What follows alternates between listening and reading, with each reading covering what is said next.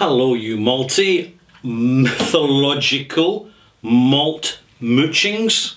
I'm Ralfy and welcome to Ralfy Review 1010 Extras here in the bothy, somewhere in the middle of a little sea in the north part of the planet called the Irish Sea.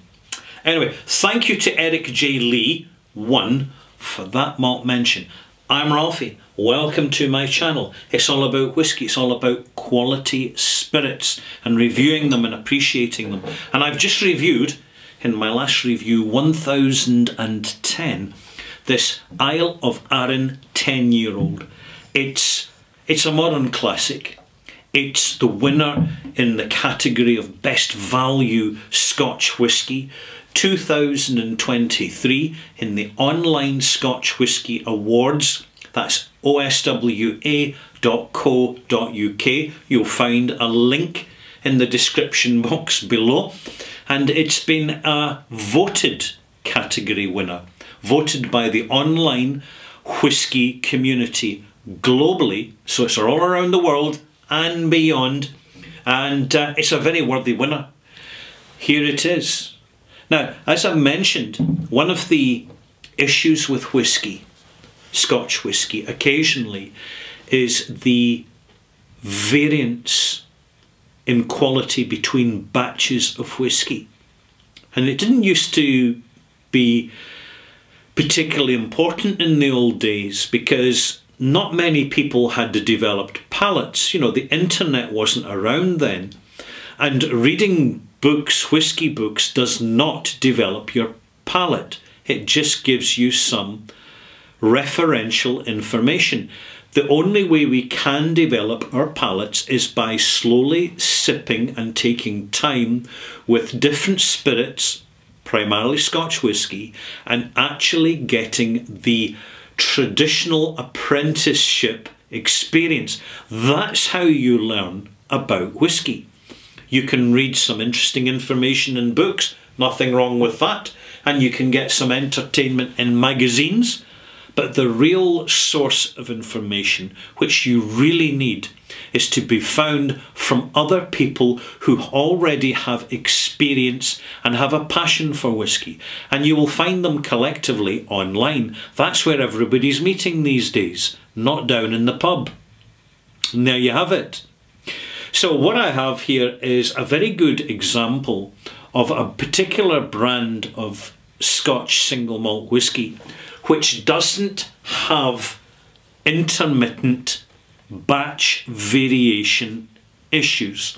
This is where you buy a bottle, you thoroughly enjoy it, you go out later, maybe a month later or a year later, and you buy another bottle and then you open it, and even on the first taste, even as you're nosing it, something tells you it's not quite right. And technically there's nothing wrong with it. It's alcohol and water and some extract of oak casks. So there's nothing really wrong with it, except that the only reason you bought it in the first place was for the integrity and complexity of delivery of smell and taste, in particular taste. And when a producer fails to acknowledge that contract, that part of the contract, this is important. A few years ago, it would be put down to bad luck. Not now. Not now that the industry collectively knows that if they put out bad batches, as producers like Bunnahabhain unfortunately have done, Glengoyne are another example, people are going to pick up on it. They're going to discuss it. And then they're going to downgrade the status of these distilleries.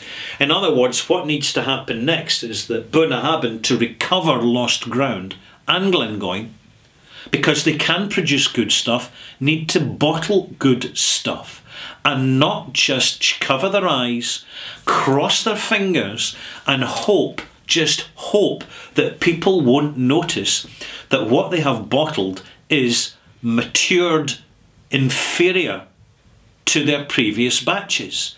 And this is a direct result of the influence of casks that they have in the warehouses. You see, whisky by and large, when it is produced at the distillery as new make spirit, it's consistent. It's as consistent as the grain, the yield and the recipe that the distilleries are using to create their new make spirit. But then it goes into warehouses in casks where, after 3 years, it will then become recognised and named as whisky, but not until then. So what I'm saying is that distilleries don't produce whisky. Warehouses produce whisky. This is important. People need to understand the significant difference here.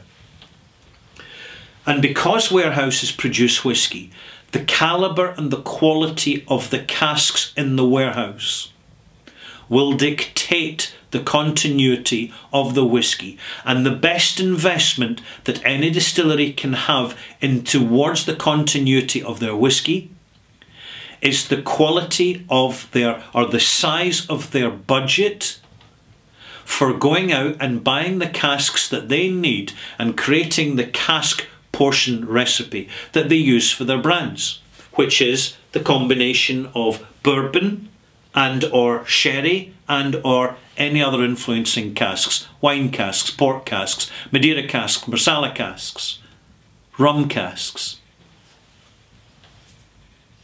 That's the way it goes.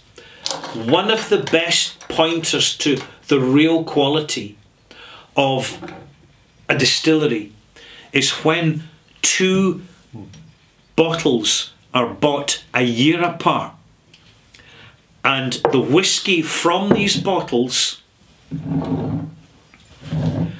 may have a slight variation in flavour, but there is no variation in quality.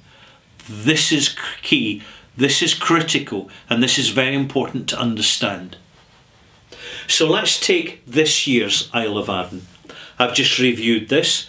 I bought it just before, I bought this in December. What have we got? Got some lovely Scotch mist in the glass, unchill filtered, natural colour, higher strength. What does that mean, malt mates? It means that this bottle is going to hold on to its integrity of flavour for longer, because that integrity has not been damaged by chill filtration and being bottled by, and being weakened by being bottled at 40%. The nose, soft, creamy, very slight ginger jam note in there as well. Lovely, eloquent, fresh, unpeated, barley sugar, rich, biscuity whisky. Now let's go to the bottle from a year ago. They've both been sitting for roughly 45 minutes. They've both got a teaspoon of water in it just to bring it down.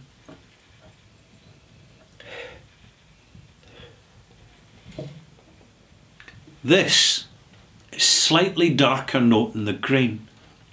The biscuity is almost as if it's been in the oven just a little bit longer. That's the first thing I'm noticing.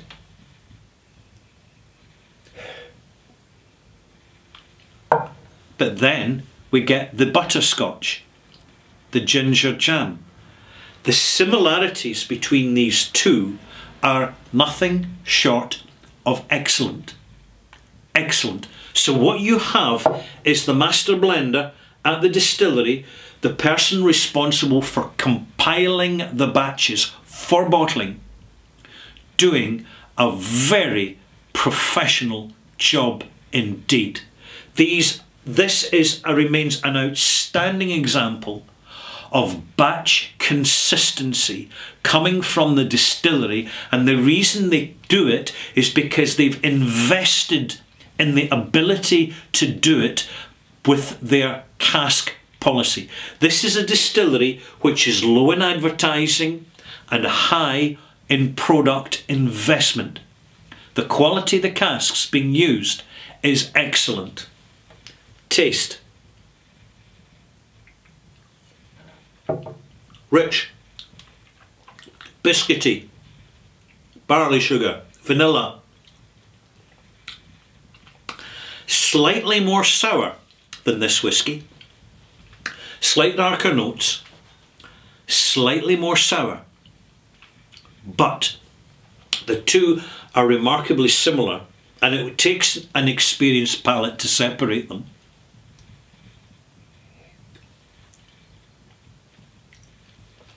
This is very marginally sweeter. But what's most important, what really matters fundamentally, is they are both, in terms of the delivery of a single malt experience, they are absolutely compatible.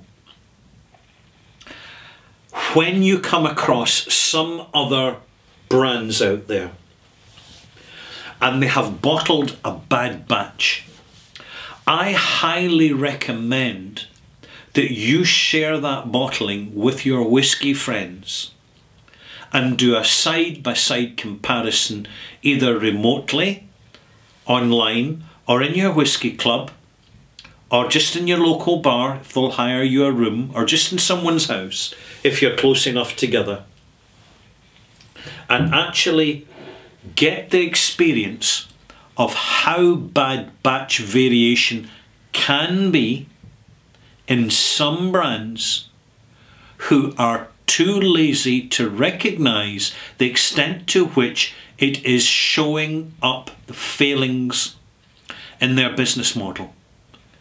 And when you find out, talk about it online. Let everybody know. We're all here to share information, and sharing information is a two-way process. And some folk may be saying, oh, Ralfy, give the industry a chance. And my answer is, the best chance that the industry ever will need, ever, is to do the best with what it's got to be the best that it can be, with the best of abilities of loyal, hard-working staff within these businesses that actually get the job done. And if the business wants to cut costs, cut it in the office and the people that don't actually connect with making whisky. The internet is the most valuable marketing tool ever created, and it continues to amaze me how few distilleries successfully tap into the ability of the internet to communicate with their brand, and especially to tap into the online community, who are considered at times nothing more than eccentric pests and nuisances who ask too many knowledgeable questions at whisky events, particularly masterclasses. Am I wrong?